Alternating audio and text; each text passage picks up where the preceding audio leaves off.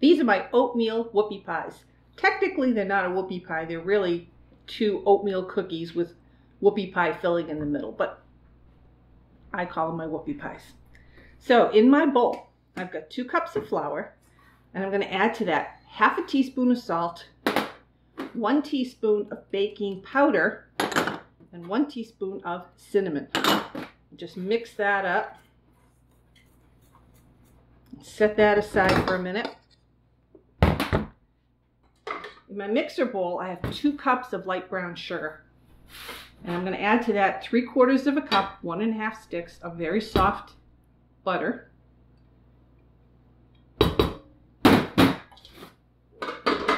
And get that creamy. And I'm going to add to that, as soon as it's creamed, 2 eggs. I have 2 cups of quick cooking oats, not the old-fashioned oats. You want the quick cooking. And in this little dish here, I have 2 teaspoons of baking soda and 3 tablespoons of hot water. I'm going to add that to it also. Get the eggs in.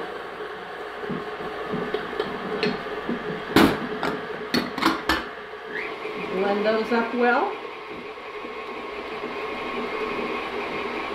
Get our flour mixture back here.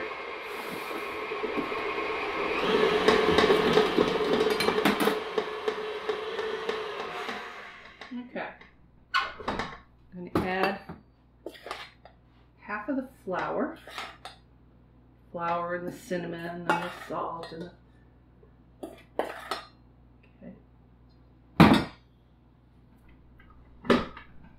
blend that up while I add, mix that up. It tends to want to separate. And we'll get all of that in.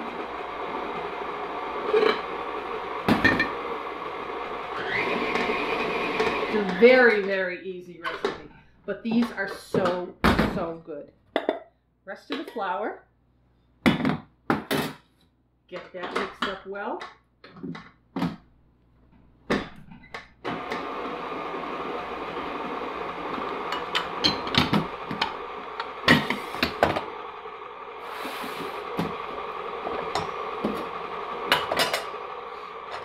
And now, all the oats. 2 cups of quick cooking oats.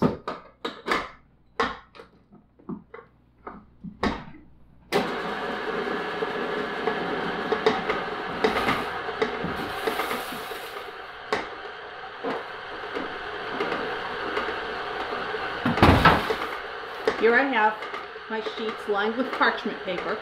My oven is on. It's on 325 degrees.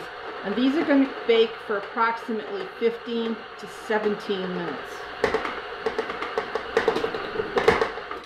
Okay. How easy was that? Let's get this off. Another thing about these is these freeze beautifully. So if you make these, the cookie part of this, you can then freeze these, you know, in a zip freezer bag for quite a long time. And then you can just make the filling when you're ready to make them. So if you're having a party in a couple of weeks, do this now and save yourself some time. Again, because they'll spread out, we want to put just 6 on a sheet. I'm using a scooper. If you don't have one of these, you can use, you know, a large spoon. You can make these bigger. You can make them smaller. Just adjust your cooking time, baking time, excuse me, accordingly.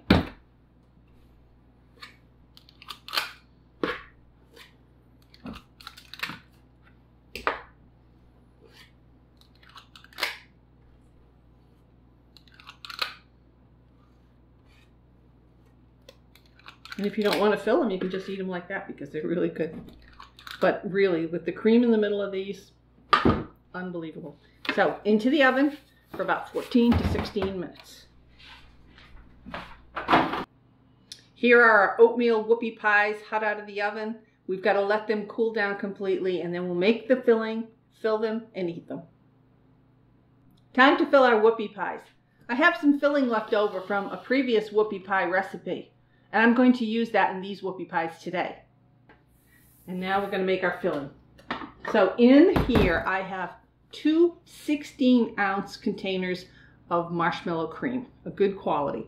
I didn't want you to see me scraping it out, so I just put it in there. To that we're going to add 1 pound of butter. This is a double recipe because I have a lot of whoopie pies to fill. What I didn't mention to you before is when you make these, and you saw how many scoops I put on, I still had a lot of mixture left. So what I did is I just made individual small ones that I'll put in my freezer and use some other time. So here we go with this. I'm going to just mix this part up, get it well creamed. Come on, baby. There we go.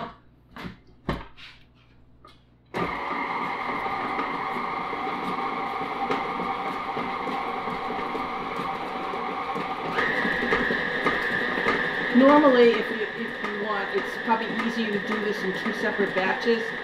I'm just trying to save a little time today.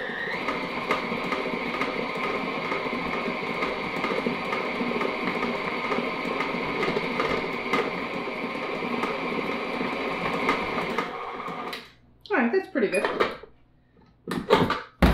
Now we're going to add some confectioner's sugar. Now, just like cocoa, this stuff is really powdered and it has a tendency to go everywhere. And I always do that. Always make a mess.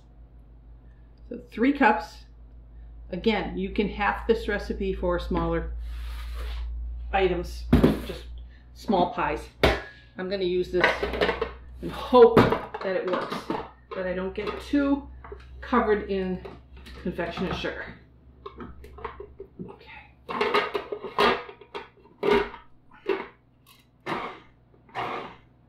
Start off slow in pulses. I just know as soon as I let it go, it's gonna... Not too bad.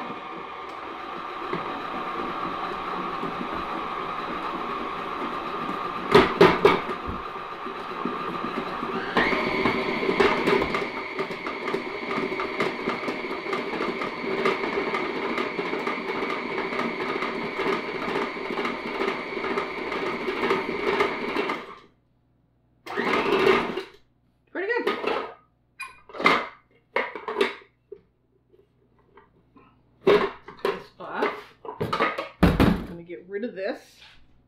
Get something to wipe my hands, which are getting sticky. And look at that cream. It's beautiful. So let's fill our whoopie pies. Just take one off the tray, loosen one up. Here's our wonderful filling with a decorative tip. You can do that. You don't have to. You can just use a knife and fill them up and just fill your whoopies. These, I'm telling you, these are so, so, so good. Put a little top on, give them a little squish, and you're all set. Another one.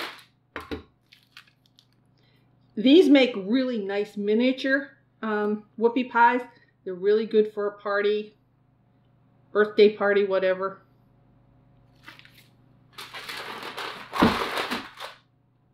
So I'm just going to continue filling up my whoopie pies. I hope you try these. These are delicious.